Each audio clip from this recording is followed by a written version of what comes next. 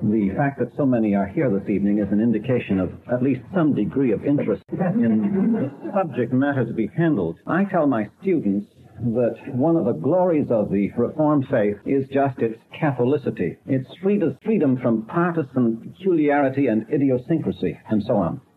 They do not all agree with me. As a recent batch of examinations will attest.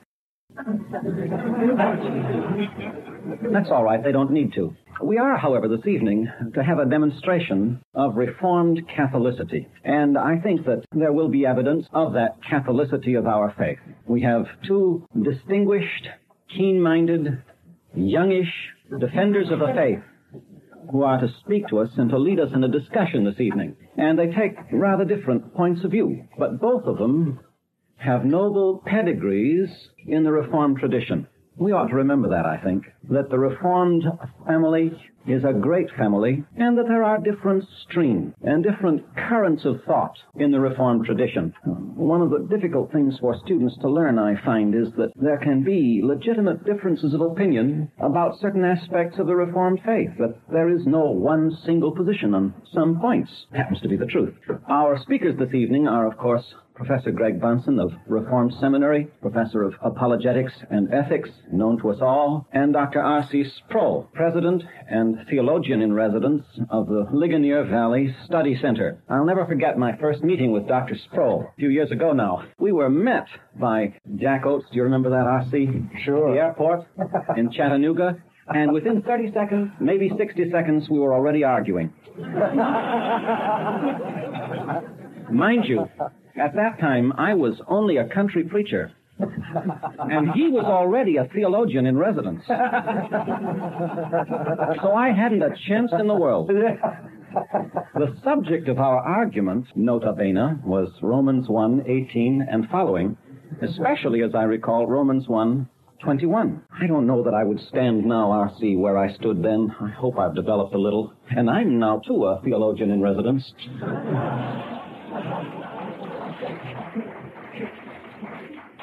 But I'm glad this evening that as a theologian in residence, I can occupy the untouchable ground in the middle in what is going to take place. We're going to have a presentation, 15 minutes each, by Professor Bahnsen and Dr. Sproul of their points of view, and then there will be opportunity for questions from the group here and responses on the part of these two apologists for the Christian faith. And because he is our guest, we're going to ask Dr. Sproul to speak first, and he will be followed, I think, without any further announcement, unless he goes overtime, by Professor Bahnsen, who promises me he won't go overtime. Thank you very much, Dr. DeWitt. I remember that conversation in the taxi cab, too, and I don't remember it as an argument, but it was a delightful and stimulating conversation. I remembered your suit, I think, more than I remembered I told my wife I didn't dare wear a turtleneck to this place, but anywhere where Dr. DeWitt was around, I'd better... And tomorrow I'll have a vest. Okay?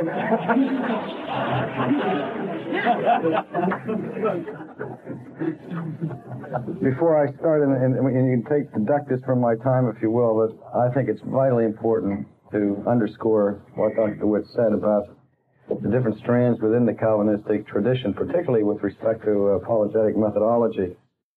It never ceases to amaze me how sometimes the zeal of discipleship can tear us apart and hurt us very deeply.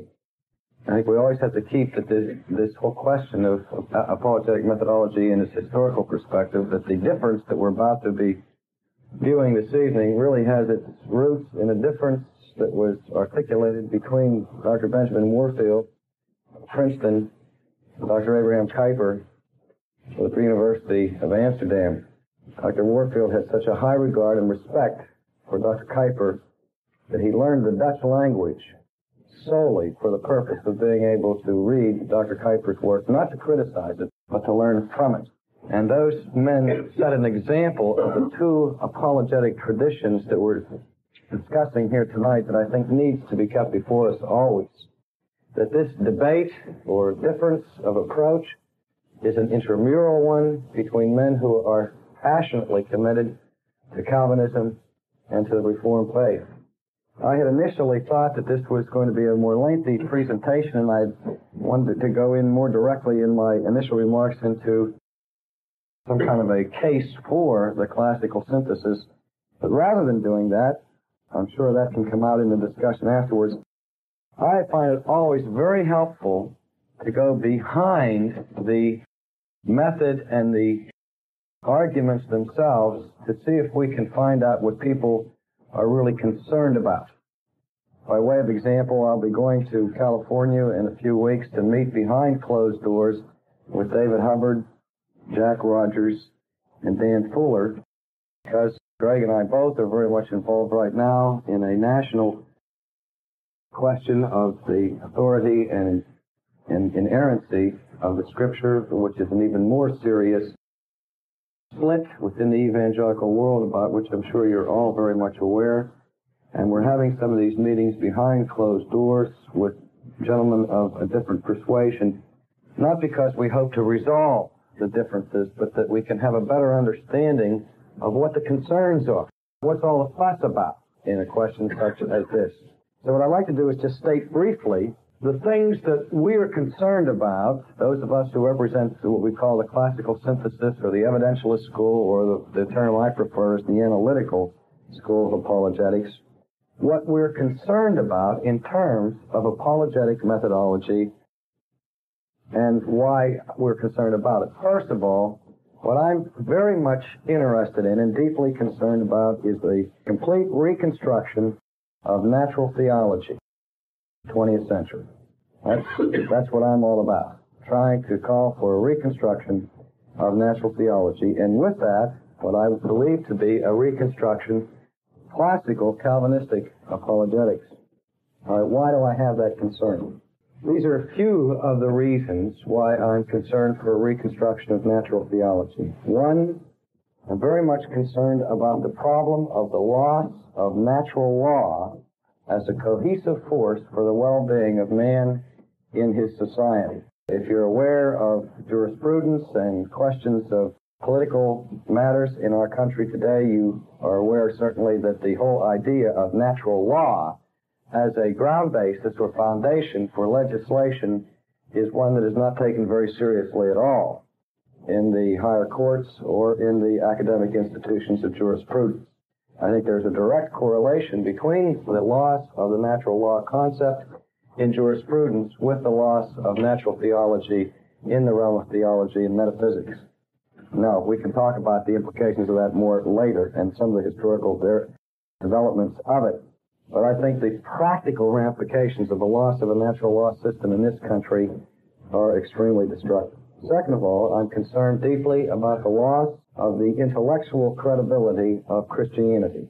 I believe that we are living in the most anti-intellectual age in the history of Western civilization. Not the most anti-academic, not the most anti-technological, but anti-intellect. Anti-intellectual in the sense that we have lost confidence in the ability of the mind to be used as a tool for testing and achieving truth.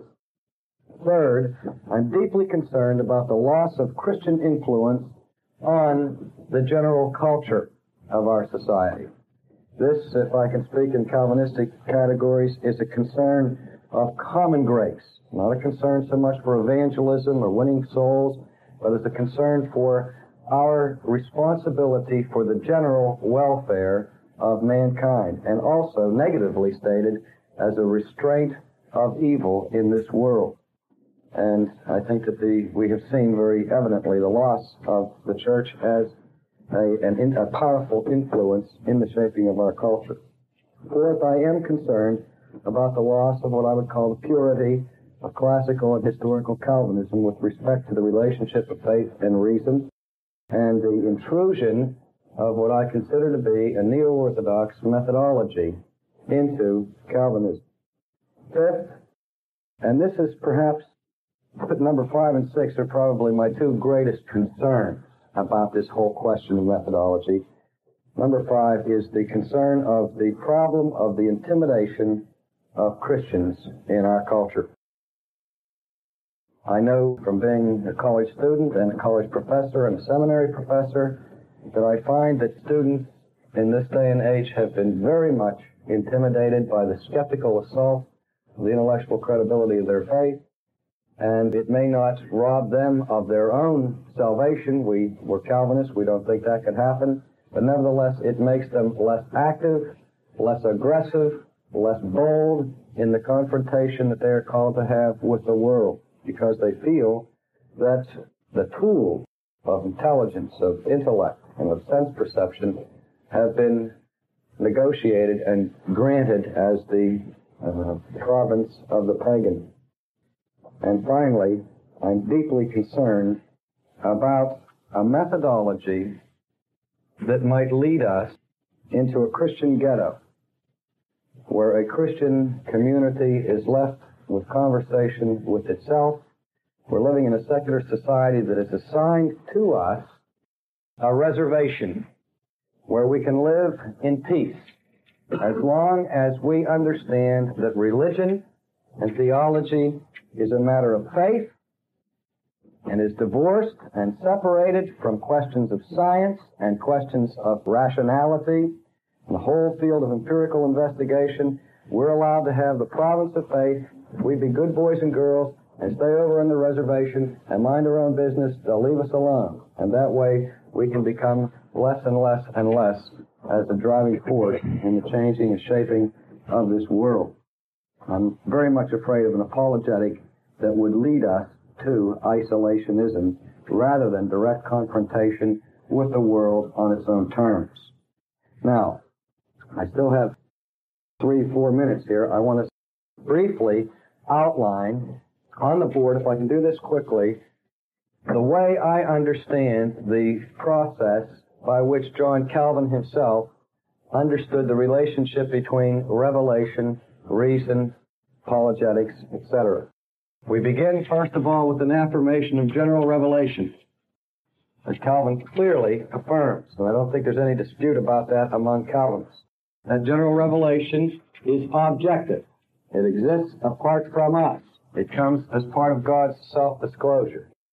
That general revelation, in Calvin's terms, is of two kinds, and this is a crucial point, and it's a point that in the interchange that we had this afternoon, Greg didn't get a chance to respond to a comment that you made, but we'll get at it later tonight, I hope, and that is that general revelation can be defined under two different subheadings, one of which we call mediate, the other of which we call immediate.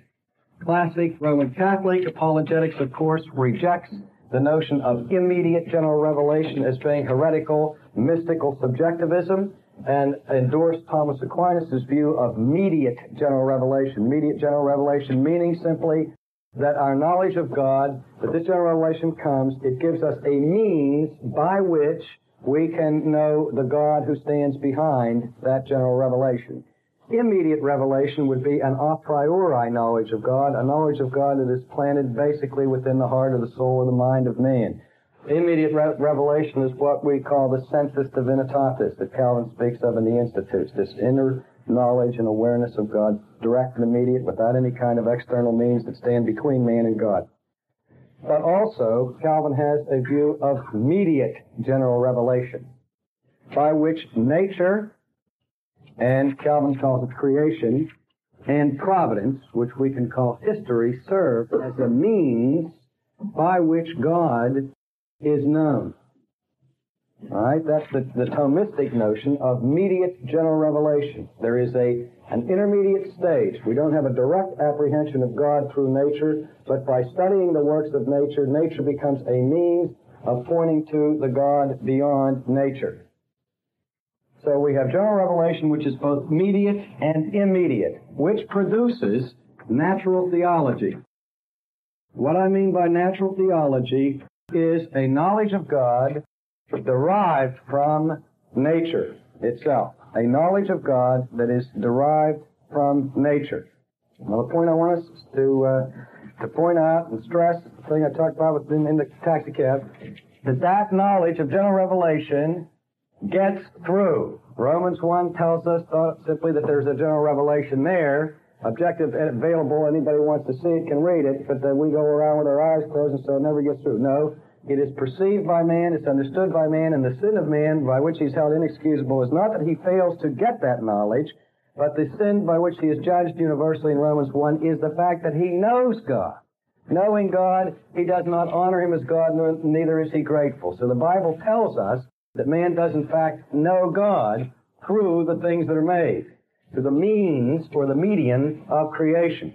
Okay, that natural theology for Calvin is there. However, Calvin says that knowledge, that natural theology is always met immediately by the problem of the noetic effect of sin.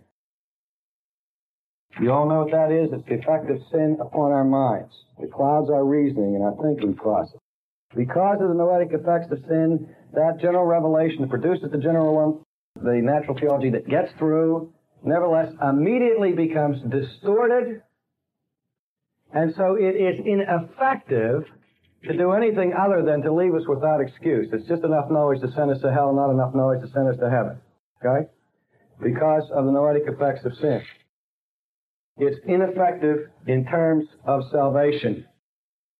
All that happens is that man distorts it and turns it into idolatry. You know Calvin's famous statement that man is a fabricum idolarum, a maker of idols. That's his natural propensity. All right, so because of that, inadequacy or ineffectiveness of this revelation, we need special revelation. And so he speaks about special revelation and specifically about the Bible. Now, when Calvin speaks about the Bible, he says that the Bible itself also has an objective basis for its credibility and truthfulness, both internal and external indicia, as he calls it, evidences of its truthfulness. But again, even the special revelation runs head-on into man's wickedness, corruption, depravity, noetic effects of sin that we refuse to submit to the clarity of the evidence. So in order for even special revelation to bear salvific fruit in the soul, something else has to happen. And that, of course, is what Calvin calls the internal testimony of the Holy Spirit. Okay? The internal testimony of the Holy Spirit adds no new content, no new argument, no new revelation. But what it does, to quote Calvin, is that it gives us now the moral ability to acquiesce into the indicia. That is, the subjective transformation that the Holy Spirit gives to us gives me the moral power now to submit to the objective evidence. Now, as a Calvinist, I agree from the outset that all the evidence in the world, presented with all the cogency in the world, will never lead a man to Jesus Christ. But there are other reasons for reconstructing natural theology, which I've already indicated, apart from evangelism. And one that Calvin himself mentions, that the evidence is there and is powerful enough to quote our patron saint, to stop the mouths of the obstreperous who slander Christ with their attacks that there is no objective basis to the hope and the faith that lies within us. The evidentialist is working on the situation of calling attention to the objective ground basis for the subjective response of faith that we have that is evoked in our hearts by the Holy Spirit. That's what we're about. Those are what our concerns are. We talk more about it after Dr. Bahnsen has his opportunity to give his presentation. Okay. There you go. Not only do we have a lot of points of view in common, but we have a little bit of word tangled as well. I want to begin just with a brief personal remark to reinforce what has already been said twice, to let you know how thoroughly I am in agreement with the fact that we're all Calvinists in this here adventure of apologetics, and we all have an awful lot of common concerns. In fact, while I have promised not to respond to the first talk, I think it should be made clear that R.C. is talking for more than simply one school of apologetics at many of those points, of which I won't mention until the question period. And we certainly have a lot in common, and R.C. and I had a very pleasant plane ride for about 3 hours the other last winter, in which we had a chance to kind of get down to the mat on some of these things and find out that we aren't really so far apart as one might originally think. And so there's a lot in common. However, this evening it is my job to try to set before you what is a distinctive point of view in apologetics, and I'll try to do that within my time limit. You all know my prevailing sins in that area. I'm going to say two things apologetics is not. I'm going to give you some scripture verses, and then I want to tell you what I see as the apologetical situation. Secondly, the requirements of the apologist, and then finally the procedure for defending the faith. It's an awful lot for 15 minutes. First, two things apologetics is not. Apologetics is not mere persuasion. Much of the popular literature in the area of theistic and anti-theistic apologetics consists of highly polemical and emotional efforts at converting others. And to be sure, it is often our duty to seek to convince others of our own position. Sadly, however, these efforts too frequently take a form that substitutes psychological persuasion for careful and fair argumentation. Both believers and unbelievers are guilty of this, at least in my estimation.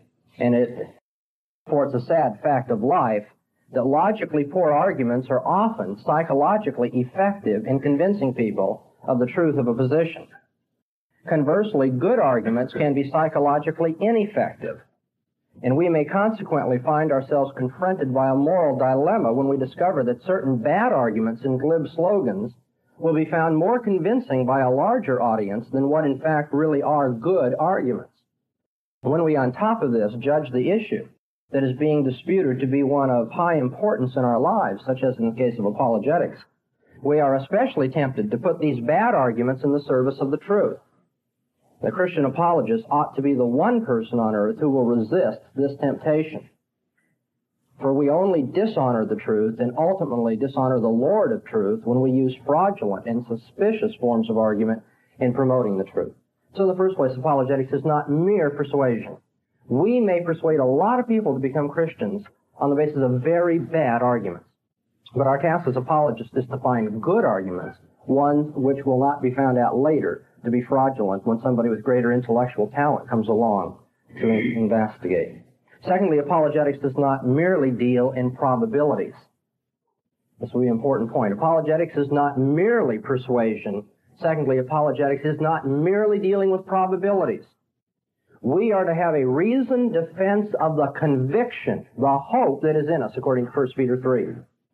And basing our thinking on the apostolic word, we can, according to Acts 2, verse 36, know assuredly, the Greek word, know without any doubt whatsoever, that God has made Jesus both Lord and Christ. Indeed, the gospel comes to us that we might, quote, know the certainty of our Christian teaching, Luke 1:4. The gospel comes not in word only, but also in power and in the Holy Spirit and full assurance, 1 Thessalonians 1:5. And the word there for full assurance, pleiophoria in the Greek, means full conviction, assurance, certainty, perfect faith, not marred by any doubts whatsoever.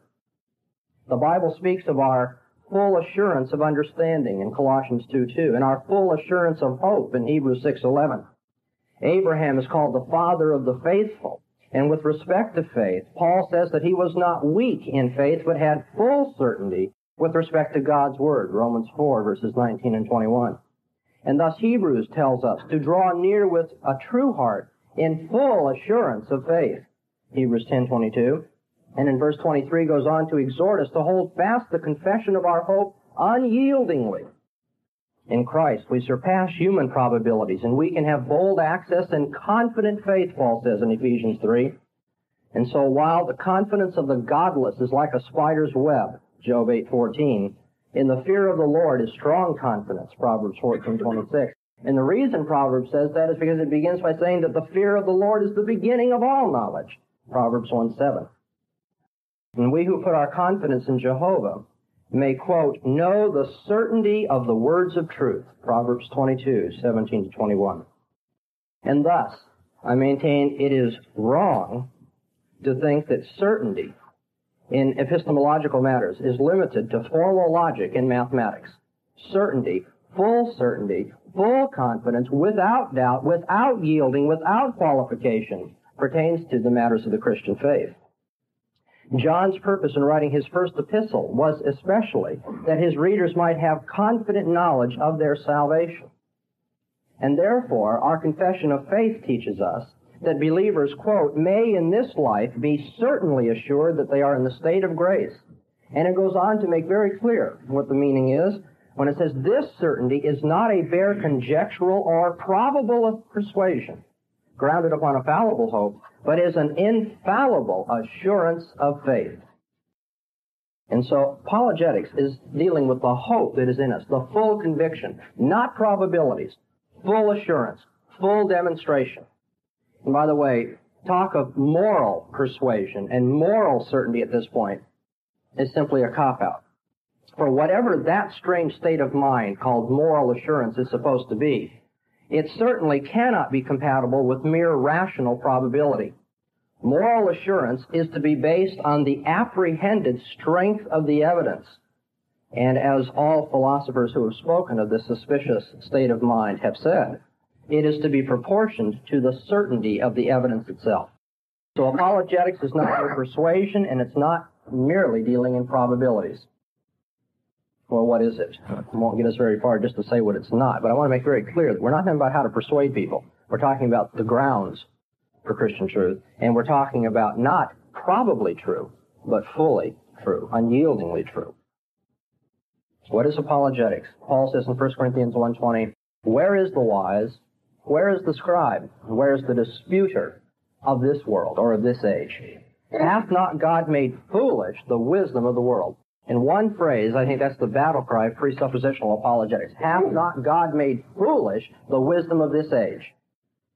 And our twofold apologetical procedure can be found in Proverbs 26, verses 4 and 5. This is how we show the foolishness of the wisdom of this age. Proverbs says, answer not a fool according to his folly, lest thou be like unto him.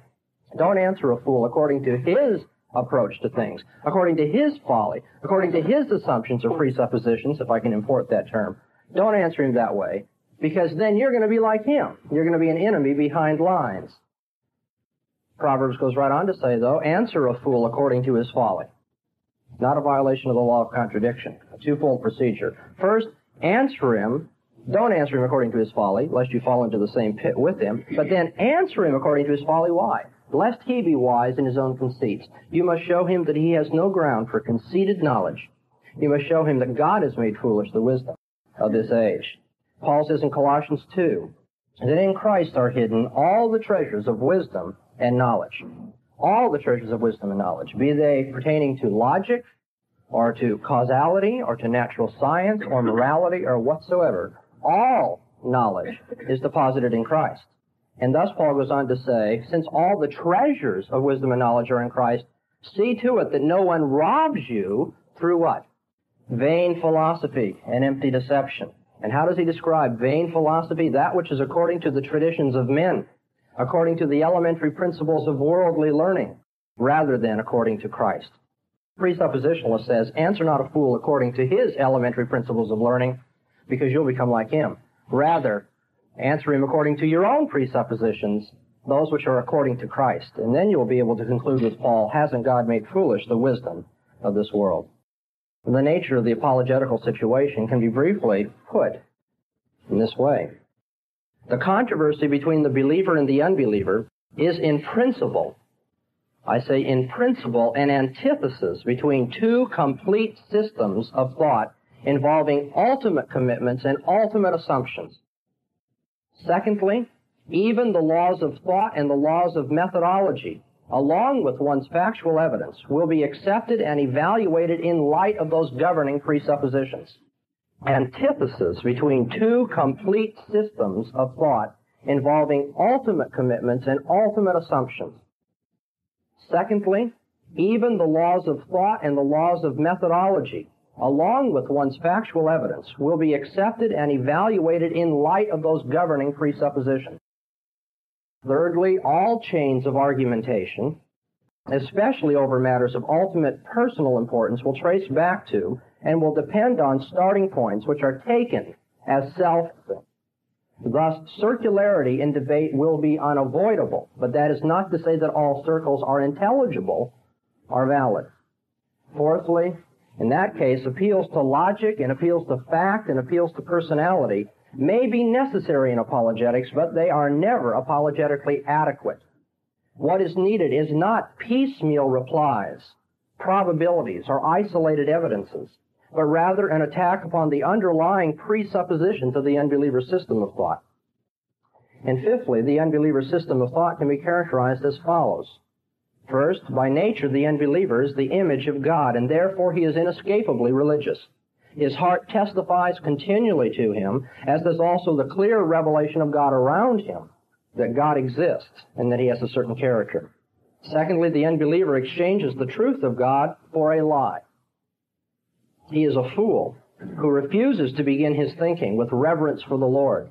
He will not build on Christ's self-evidencing words. He will suppress the unavoidable revelation of God in nature.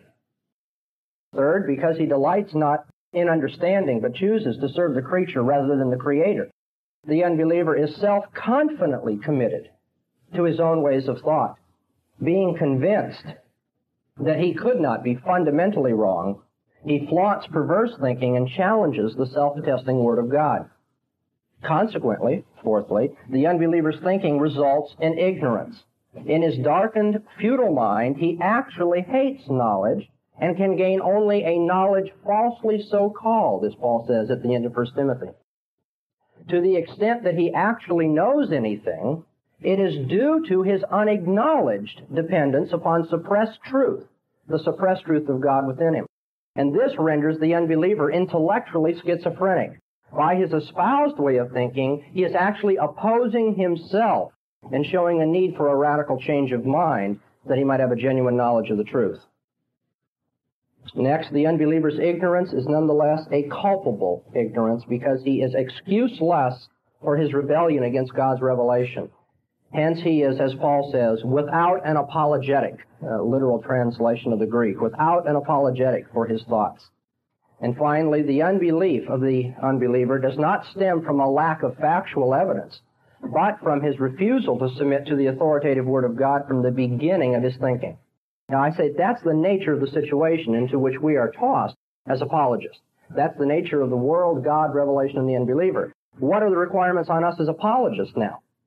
Well, I would say, first of all, the apologist must have a proper attitude. He can't be arrogant or quarrelsome. He must, with humility and respect, set forth his arguments in a gentle and peaceable fashion.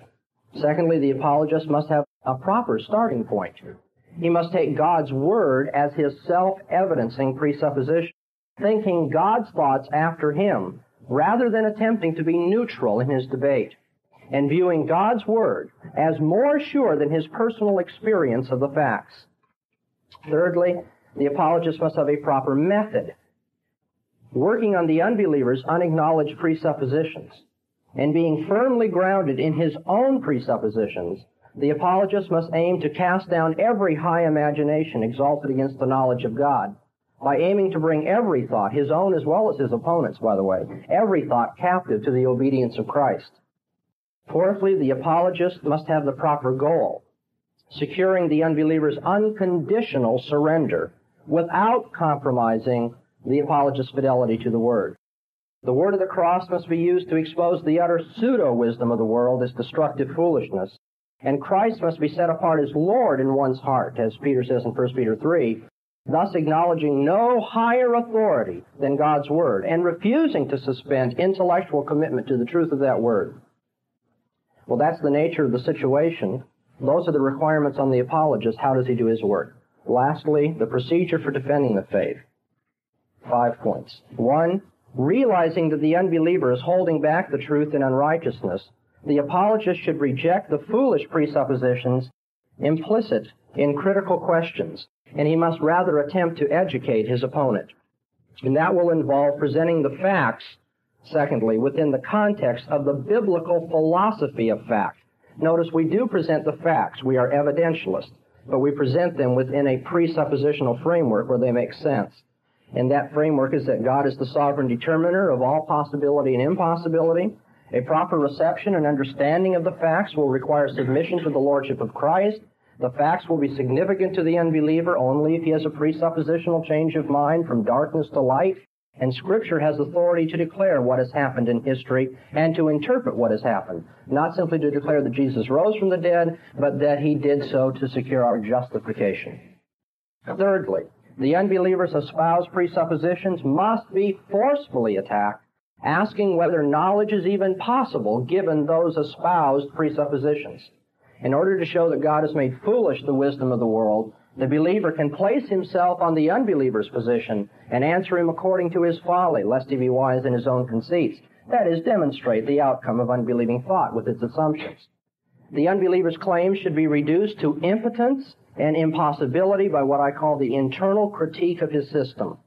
That is, we must demonstrate the ignorance of unbelief by arguing from the impossibility of anything contrary to Christianity. Full assurance of the faith. Fourthly, the apologist should appeal to the unbeliever as the image of God, who has the clear and inescapable revelation of God to him, thus giving him an ineradicable knowledge of his Creator. This knowledge can often be exposed by indicating unwitting expressions in the unbeliever or by pointing to the borrowed capital, his unadmitted presuppositions, which can be found in his system. And then finally, the apologist should declare the self-evidencing and authoritative truth of God is the precondition of intelligibility and man's only way of salvation from all of the effects of sin, be they ignorance or intellectual vanity. Lest the apologist become like the unbeliever, he should not answer him according to his folly, but according to God's Word. The unbeliever can be invited to put himself on the Christian position in order to see that it provides the necessary grounds for intelligible experience and factual knowledge, thereby concluding that it alone is reasonable to hold, and that it is the very foundation for proving anything whatsoever. And finally, the apologist can also explain that Scripture accounts for the unbeliever's state of mind, his hostility, and the failure of men to acknowledge the necessary truth of God's revelation. Moreover, Scripture provides the only escape from the effects of this hostility and failure, be they intellectual futility or eternal damnation. Thank you. Now we'll have opportunity for questions. I wasn't going to do this, but I'm going to take the prerogative of chairman of the meeting and ask one question before I turn the opportunity of asking questions over to you. Dr. Sproul, did I hear you say that the presuppositionalist apologetic represents an abandonment to neo-orthodox methodology? An abandonment? Well, an adoption of their methodology. In other words, an abandonment of classic reform. Somebody might have it on tape if they want to. Something like that. I'd like you to expatiate on that a little bit, what you meant by that. All right. What I had originally prepared for tonight, which time did not permit to do, was to give a brief historical reconnaissance of the historical rise of fideism as an alternative to natural theology, as a method, metaphysics, philosophy, and theology. What I was having in mind there was that from a methodological perspective, neo-orthodoxy is noted, particularly Barth, for its very stringent rejection of natural theology, and by its replacing natural theology with a fideistic approach or defense of the Christian faith. I am very much afraid of that method's broader implications. I don't know how exactly I said that in enumerating my concerns. But to state the differences as sharply as I can in terms of a statement of concern, and I have to guard my words carefully here, because I am not saying, I'm glad you asked that question, that anybody who's a presuppositionalist is neo-orthodox. You know, as a crypto-neo-orthodox, crypto-Bardian, or crypto-existentialist. I don't mean to say that at all. I want to make that very, very clear. But I am afraid of the implications of the method for these reasons. I think that, first of all, the presuppositionalist approach gives the pagan an excuse for his rejection of God, because the pagan is sharp enough to see the fallacy of circular reasoning upon which presuppositionalism is established. Now, I don't like to have the pagan have that their excuse to say, hey, God, the reason I didn't believe in you is because all those that were defending you gave me an argument that violated formal canons of logic. Second of all, when we start our argument by the direct affirmation and assertion of the existence of God, we are in a real dangerous bind of subjectivism. Or I just say, God is. That's my starting point. There is a God. The authority by which I say that, humanly speaking, in terms of the argument, is the fact that I'm the one who sang it. Now, if I don't have an objective, evidential basis for that, that we call subjectivism. It's a matter of a decision of faith that is not resting upon objective criteria of evidence. That is what I meant by the intrusion of an existential or neo-orthodox method into theology and philosophy. God forbid that I should ever call Dr. Van Til or any of his disciples existentialists. I don't believe they are, by any means. But I think it's a happy inconsistency at that point. And this is a fear, a concern. That's why I said it's important for us to see what looks good. I know that Greg's going to have the opportunity, I hope he'll take the time to say their concerns. Their concerns are that we're yielding too much to the humanists. We're going to end up in autonomy of the human mind, end up as Cartesian rationalists and all that sort of thing, and compromise the sureness that he's already mentioned about the Word of God. But the only argument I hear so far in presuppositions of apologetics is I start with the assertion of the existence of God, which assertion is precisely the issue under dispute. And I offer no evidence. I just say that's the way it is.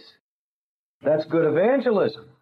But I think it's the death blow. It's fatal to apologetics as a reply to the pretenders to truth that Greg has so beautifully described. I think we have another problem with confusion of ontology and epistemology, which I'm sure this discussion will get at sooner or later. But that's answering your question. Did you wish to say something, Professor Bahnsen? Yes. In the first place, I want to make very clear that the position I hold in apologetics and the position advocated for over 40 years by Dr. Van Til is by no means whatsoever, and it is highly inappropriate to use the word in the same room, fideism. It is not subjectivism. It is not anti-rationalism. It is not a denial of objective criteria and grounds for belief. In fact, you will find strenuous statements in Dr. Van Til's literature, as you will find in my limited literature, to the fact that there is an objective argument for the existence of God, that it is inescapable, and no man has rational grounds to think that he can reject it. So that's not fideism at all. Not at all. It doesn't come close to subjectivism. It doesn't give the pagan an excuse either, because it doesn't say to him that you have one circle here and another circle there. Well, I guess, different strokes for different folks. Take the one you want. That isn't the presuppositionalist argument. The argument is you're reasoning in a circle, and it's a destructive circle. And I may be reasoning in a circle, but it's one which encompasses your thought and everything valid in your thought as well as all other things. It gives science a foundation. Now, this word about presuppositional and circular argumentation needs to be expanded just a bit more. Let us say that I, as a Christian, am dealing with a man who is a committed and exhaustive empiricist. He believes that sense perception is the test of all truth whatsoever. All right, so his ultimate presupposition is that sense perception is the standard of truth. Now, consider a man who wants to debate with the empiricist at this point. And he brings an argument. We'll call it argument A, to bear on the empiricist. And another man comes into the room, and he uses argument B with the empiricist. Now, if argument A is in fact predicated on an ultimate presupposition which denies that sense perception is the standard of truth, and the empiricist buys argument A, would you please notice that he can only buy that argument by rejecting his presupposition? That is, he can't buy that argument and keep his presupposition, because this is predicated on the denial of that as the ultimate standard of truth. On the other hand, if somebody arguing on the basis of sense perception being the standard of truth goes along as his argument, and the empiricist buys it, he buys it because he's already committed to sense perception as being the standard of truth.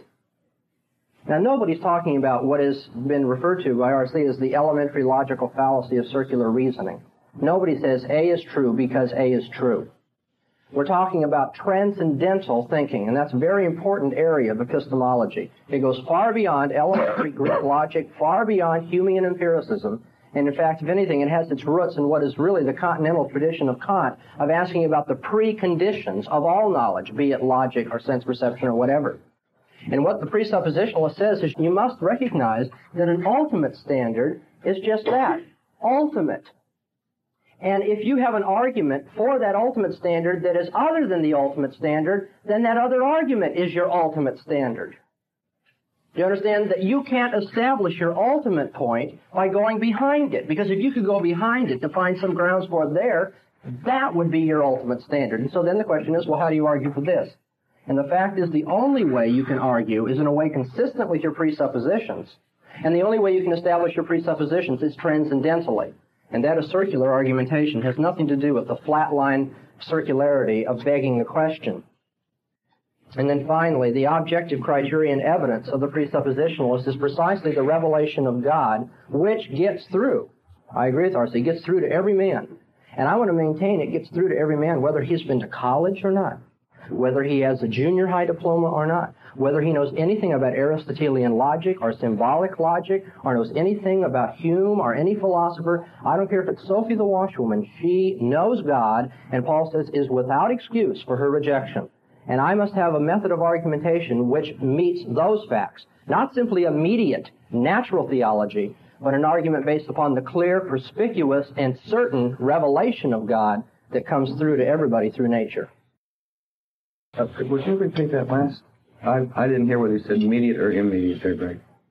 The knowledge which all men have is immediate. And not mediate. And not mediate. You differ with Calvin at that point. I'm not going to debate the historical exegesis of Calvin, really. I don't think I differ with Calvin, but that's really a question for the church history department. Oh, I wouldn't abandon it to them. I think you're both wrong on Calvin, but...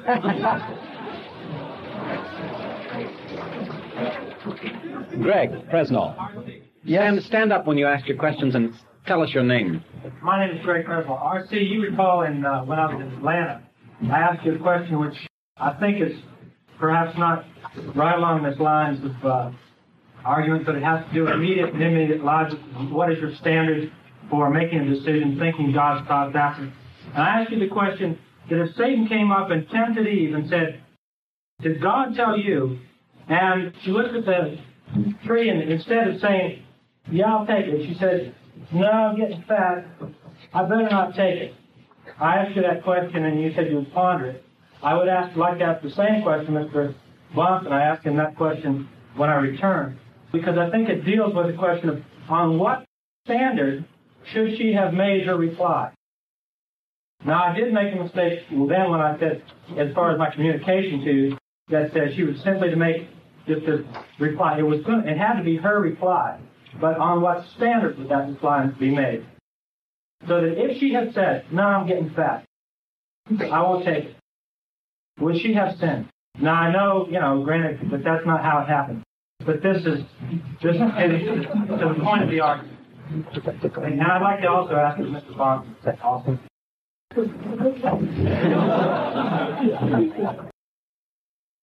Well, before she ate the forbidden fruit and was fallen, I figure she had the most fantastic figure in the world. She wasn't the least bit worried about getting fat. Okay? That's right. That's the name of that too, right? Greg, I'm actually not sure I understand that question. Did you understand that question? Yeah. Could you help me with a little? I'll give you something to shoot at. Okay. I'll give an answer, and then you can. Well, if you are, if he answers it first, so then that maybe clarify what the question is in my mind. As I understand it, Greg is asking about the moral foundations of epistemology. You see, Eve is confronted with the situation. Satan says, take the fruit. God says, don't take the fruit. She's got to make a decision. On what grounds ought she to make the decision? And by grounds here, we mean what rational grounds should she use, and by ought, we mean what morally was her duty. And I was searching quickly here. I'm afraid the exact address escapes me, but Paul warns, you see, the church at one point, that he doesn't want the church to be deluded by the, how does he put it now exactly? But as I recall, it's something to the effect with the subtlety with which Eve was led astray. The subtlety with which she was led astray. That is, it's not simply that she was led astray, but it's the very subtle reasoning by which she was led astray. And what was the subtle reasoning of Satan? Hath God said that? That is, he questioned the authority of God's self-attesting word. And I would answer as a presuppositionalist as much as it is the heretical hypothetical. What if Eve would have done this, that, or the other? If Eve would have remained pure in the sense that, in the external sense, she did not eat the fruit, but would have done it because she was afraid she'd lose that marvelous figure she was given at creation, she would have in fact have sinned. Because the question of the fruit wasn't a question of some magical potent or anything like that. It was a question of obedience to the lordship of God alone. And in this case, as C.S. Lewis has made so very clear, and he's not a presuppositionalist, Lewis says that that command was totally arbitrary on God's part. It wasn't because the fruit was poison or anything like that. It was just to see whether she would have an obedient frame of mind. And so I'd say if she, in fact, didn't eat the fruit in order to save her figure, she would have then shown that she was using a criteria which was immoral, because the real issue was whether she would be submissive to God's thoughts and not her own. That really helps me understand the question, and I would certainly agree that in the conclusion that Greg just gave you about she just refrained because of her figure rather than out of a genuine desire to please God and obedience, that would have been sin. Even though she would have external conformity to the law, her internal motivation would have been corrupt. I agree with that completely. However, I do want to comment a little bit about the context of that particular situation. First of all, Eve did have direct and immediate communication with our Creator, which we do not have in the same way. Face-to-face, verbal communication. I think the subtlety of what Satan did was not asking, he wasn't asking anything about how do you know this was God who told you to eat or not eat of this tree. If you remember the full quotation, what Satan said, hath God said that you should not, what? Eat of every tree. Eat of any tree in the garden. There was the subtle. Because God had not said that. And Satan knew very well God had not said that. Here, enter Jean-Paul Sartre, who is telling us every day that unless we are autonomous, we are not really free. If we are answerable on any single point to anybody or anything beyond ourselves, we are not free. In fact, he turns around classical argument for the existence of God and uses it as an argument against the existence of God by saying that if man is, God can't be. Because God would destroy the essence of our humanness, which is subjective freedom and autonomy. Now, the subtlety of Satan is he's putting the idea in her mind that if God has made one restriction on you, you're really not free. But I don't think that there was anything going on there in terms about the debate of the existence of God. I don't think that was in question at all. Let me finish this, okay, and then you can respond. But how does she know the truth? Greg's heard me talk about this on other occasions from a neo-Orthodox perspective where they glory in contradictions and antinomies. You've heard the statement. Bruner made it. Contradiction is the hallmark of truth. Okay? Let's assume that that's the case. Contradiction is the hallmark of truth. Now, God says, don't eat of the tree. Serpent comes along and says, eat of the tree, because God says, if you eat a tree, you will die. If A, B will follow. Okay? Satan says, if you eat of the tree, you will not die, but you will be as God. Now, God says, if A, then B. Satan comes along and says, if A, then none B. Okay? Now, he's pretty sharp. She doesn't have the noetic effects of sin messing her up yet, you see. And she says, that's a contradiction. Satan is speaking in direct contradiction to what my Creator, who I know to be God, has commanded me to do. Okay? But, says Eve, contradiction is the hallmark of truth. So, the serpent must be speaking the truth. God is the truth. The serpent must be representative of God. It's my moral duty to eat of the tree. That's how neo-orthodoxy works with that one. Okay? So what I'm saying is rationality and the law of contradiction was built into that very first test situation where mankind faced the assault of the enemy.